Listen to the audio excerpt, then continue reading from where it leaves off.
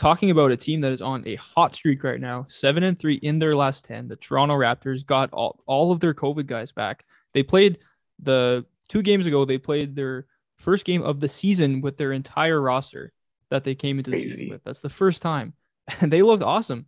The chemistry has been unbelievable. The passing has been crazy good, especially Pascal Siakam and VanVleet. They're winning games when guys like OG and Scottie are having off games.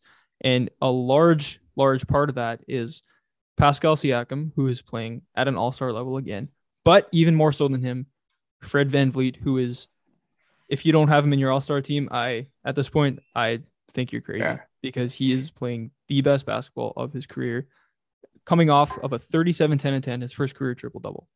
Crazy, man. Pascal Rodman, he's just diving. He's putting his whole body into the rebounding. He's defensively, like, he's just owning that thing. Like, yo, I got to be the center for this team. I got to rebound the ball. Like, I got to, switch. I got to play hard. I got to send a message to, like, OG and, the rookie Scottie Barnes, like, hey, we got to play hard. We got to move hard as the front court. We got to be a tandem, a trio, you know what I mean? Get everything rolling. Khem Birch, people underestimate how big of an impact he does because he just comes in, he's solid, man. It's solid. He does his job. Rebounds, little pot shots here and there, solid. Like, that's exactly what you need as a backup center, and it's exactly what we get. He's finally back from his knee injury. That's amazing to have on our team. And then obviously the guy who's made the all-star push, Fred All-Star, you hear it every single time in the commentary watching the games. He's just made this push where he's entered the level of these guys that are like all-star guards because he's just putting up 30 points consistently. He's taking over quarters. He had the best quarter in recent Raptors history, that third quarter against the Utah Jazz where he scored 17 straight points. Amazing. And he just crazy from 3 right now, man. Like, he's just becoming one of the best 3-point shooters, one of the best drivers. It's still an elite point guard defender. Like, I know other point guards don't like going up against him. He still gets in there, gets steals, gets blocks. Man, he's just a two-way player who's scoring like 24 points a game. Like, that's an all-star. It's insane. Like, I know obviously we're biased, but I haven't really put any thought into this, but if I were naming the top point guards of the season so far, I don't think you could get too far down without naming Fred VanVleet. Like, he is 21.7, 5 boards, 6.8 assists on 44% from the field at his height. Like, his stature, over 40% from 3 and 89% from the line. In the last month, he's 27 a game, 5 boards and 8 assists. He's getting better as the season goes on. I don't remember the last time he had a bad game. He's just been the model of consistency, and I truly didn't expect this coming into the season.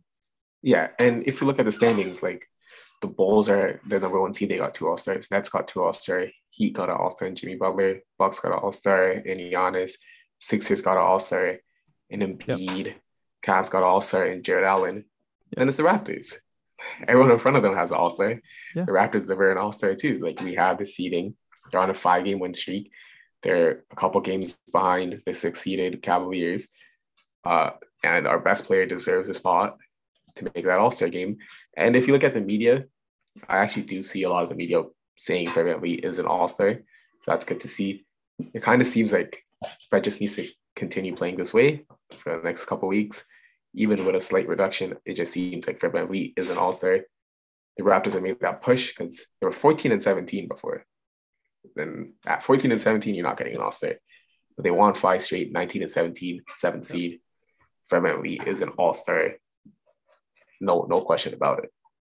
No question right now. When we did our quarter season all-stars, we had like debate between Randall and Fred.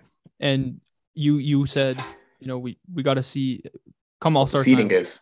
We got to see what the seeding is. That right now they're even. If the Raptors go up and the Knicks go down a little bit, then it'll be Fred. And that's exactly what's happening. Exactly what happened. Right. Yeah. So I think you would agree with me right now that Fred is an all-star. And talking about Pascal, I think this is the first time since pre-pandemic, since before March of 2020, that he has been fully in shape, fully healthy, and like fully like up to NBA speed, because if you remember, he got injured right before the pandemic and then everything shut down.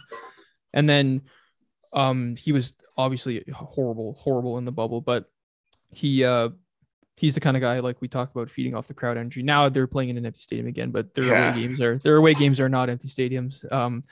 And then he got COVID last season, lost 15 pounds, and was not good. He had a nagging shoulder injury, got off-season shoulder surgery, missed training camp this year, missed the preseason, missed the first few games of the season. Had to take that time to kind of get up to speed, and now I think he's fully up to speed. In the month of January, only 4 games, granted. He's 22 points a game, 9 boards, almost 6 assists, and he's shooting 50% from 3. And like you said, he's making all the energy plays, the rebounding, getting into the paint like he used to. And he's just been ultra efficient, hitting mid-range shots at a better clip than I've ever seen him hit. And he's looking like all-star Pascal again. Yeah, and he won't make an all-star game this year because he only got one all-star spot probably as a 7th seed. Yeah. That's going to be for VanVleet. But what also like isn't noticed is his role changed massively from last season to this season. Yeah. Like he was playing with Aaron Baines and Khem Birch. They were always playing at center. And now with Scottie Barnes in, we were asked, Pascal Siakam, you have to play center.